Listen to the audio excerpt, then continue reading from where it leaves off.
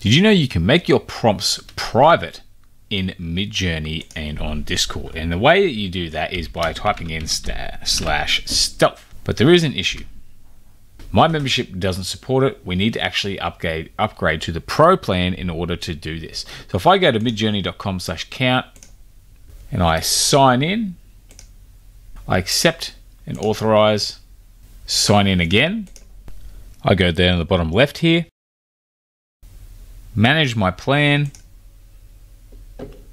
I scroll down and I need to switch to the Pro plan, which has stealth image generation. So that is, you do need to go for the Pro plan at $6 a month if you want to actually make your images private. However, it will only make it private on midjourney.com, so there's more to it than just that. It basically means whatever images you generate with the stealth mode turned on will not show up in the community feed. But they may still show up in Discord chat. And I also just want to mention, you can just go to /settings, and stealth mode is here.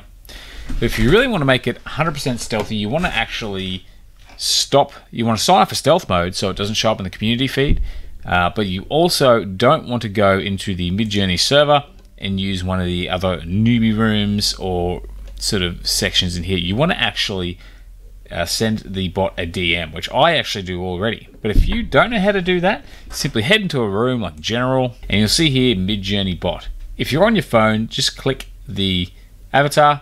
I'm on desktop, so I click the name.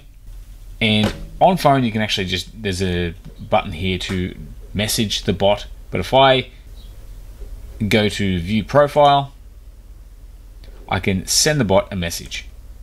And now I'm in my DM direct messages with the Midjourney bot, and I can start generating images. And it won't be seen by the chat rooms or the newbie rooms, general rooms. It'll just be between me and the bot on Discord, so it's private on Discord, and stealth mode will actually hide your images from the midjourney.com community feed. So stealth hides your images from that community feed on the website.